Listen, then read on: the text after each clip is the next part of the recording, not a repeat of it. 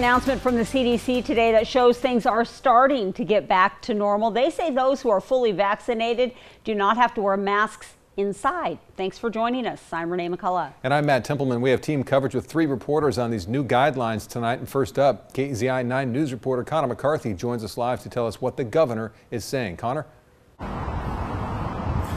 Well, Matt and Renee, Governor Kate Brown released a statement about an hour ago saying the state will follow the new CDC guidance. Now, Oregon Health Authority will release their own guidelines in the coming days, and those are the guidelines Oregonians must follow. Now, those who are not vaccinated will still need to wear a mask indoors and outdoors. Those who are, do not. The governor says she'll look at counties' vaccination rates for these new changes.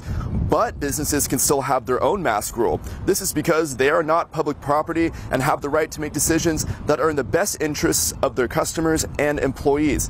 And Matt and Renee, you're probably wondering, well, how does the public prove that they're vaccinated in order to not wear a mask? Well, Lane County Public Health says it's all up to the honor system. Live in Eugene, Connor McCarthy, KZI 9 News.